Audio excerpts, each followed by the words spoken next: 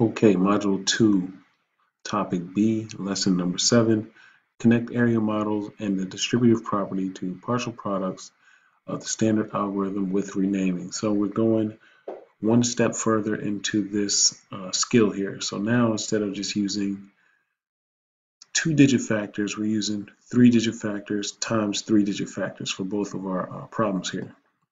And if you notice, we have 3 digits times 3 digits.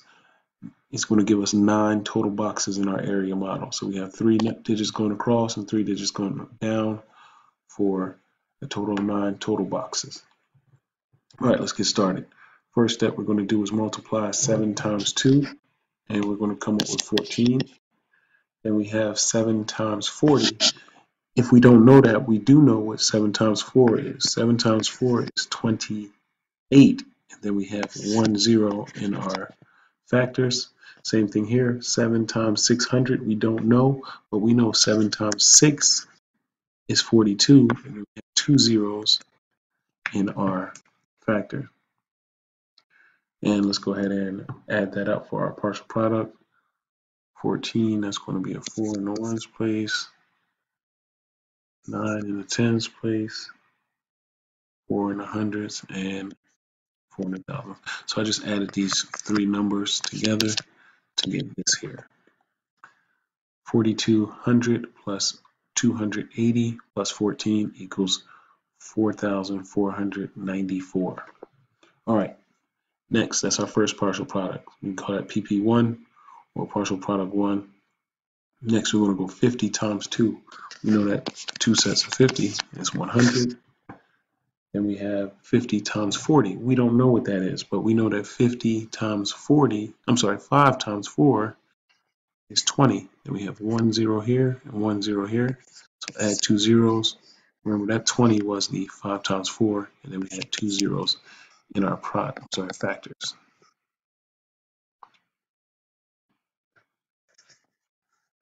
Next we have 5 and a 6.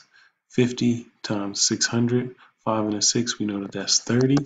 Then we're going to count 1 2 zeros there, 1 0 there, 1 2 3 zeros total. That was our 30 plus our 3 zeros from our factors.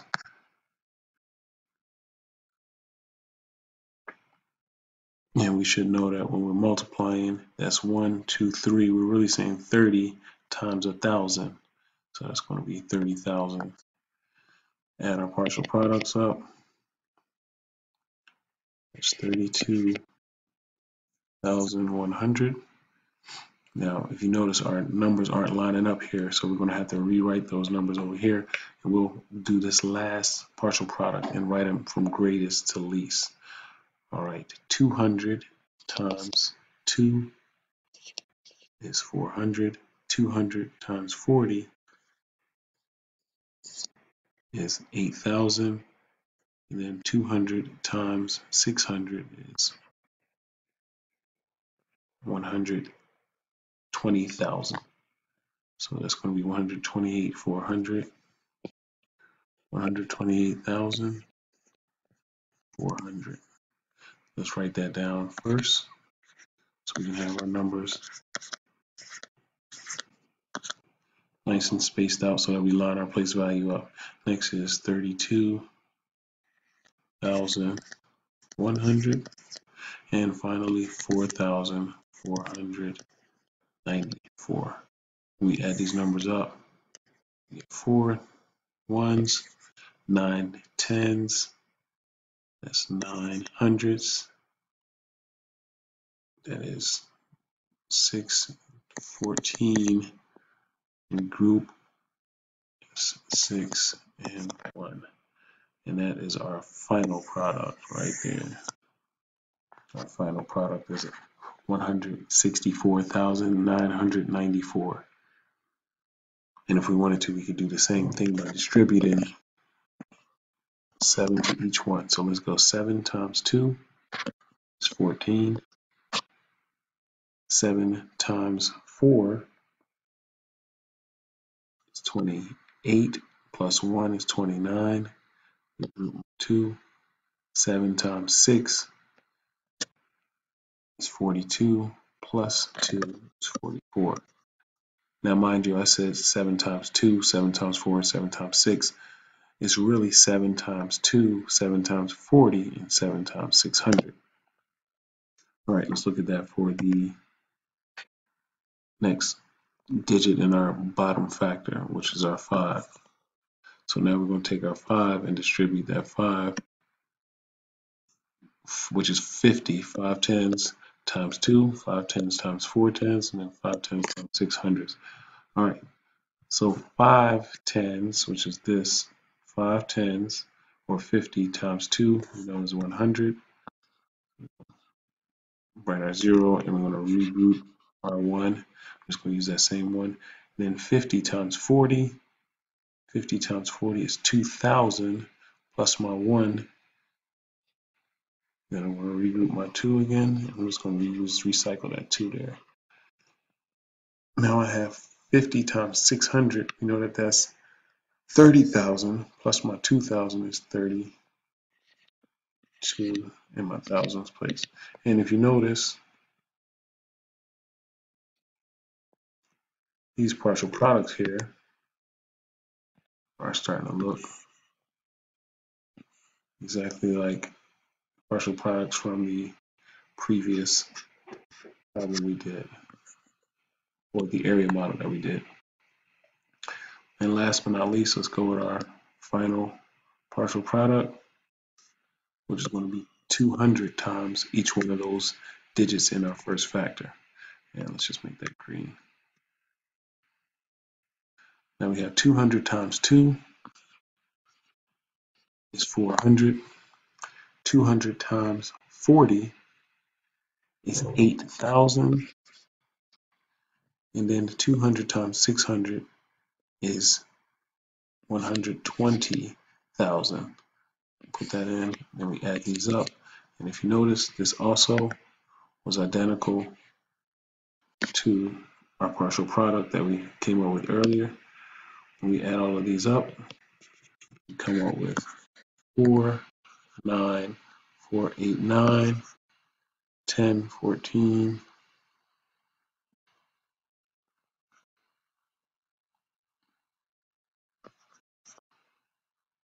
regroup, 6, and 1, which is the same number that we came up with over here for our final product. Now it's important that you pay attention to details, because the only thing different between the expression in A and the expression in B is that in the second factor, this number here becomes a 0. It was a 257, now it's 207. So we're just going to have zeros going all the way across here, because we know anything times 0 is equal to 0. And we'll walk through that once we get to our tens place in our second factor. So let's go ahead and just reduplicate these numbers right up top, because all of those are going to be the same. 7 times 2, just like above, is 14 right there. 7 times 40, just like above, 280. And 7 times 600 is 4,200, or 4,200. All right, now 0 times 2, we already said 0. 0 times 40, 0. 0 times 600, 0. Moving back to this problem here to pull these three numbers, we know that 200 times 2, 400. 200 times 40, 8,000. And last but not least, 200 times 600 is 120,000. Now, our partial products are going to be the same, except for, of course, this partial product is going to be 0. So this number is going to be the same, because we have the same digits in our multiplication problems, and the same here. This number is going to be the exact same. Hopefully you can see how I came up with that. Now the only difference is this number, our final product, when we add these two partial products together, is going to be minus this. So we're going to take our final product in our first problem, or in A, and subtract this partial product to find out what our new final product is. And I'll walk you through that. Let's add it first. We have 128,400 plus 4,494. Really quick addition. 4, 9, 8, 12, regroup, 3, 1. So now if we take our partial product, our final product from last time and then subtract this, we should get this number here. So 4, 9, 8, 2, 3, 1. Yes, and you'll see that this number right here is the same as this. Now, if we went ahead and did our standard algorithm,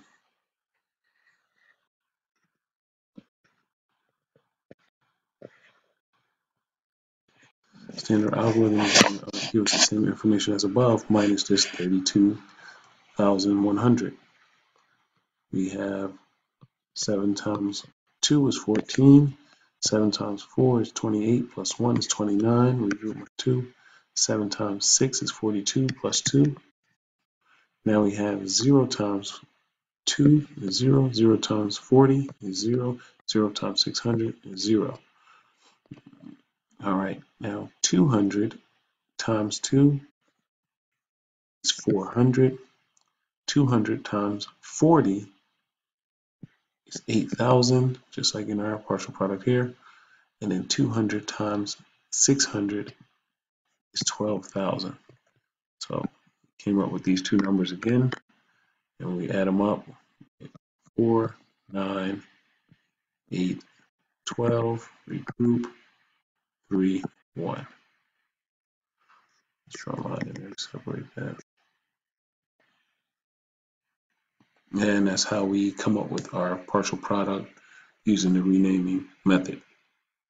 And we can see that our partial products also match up here and here.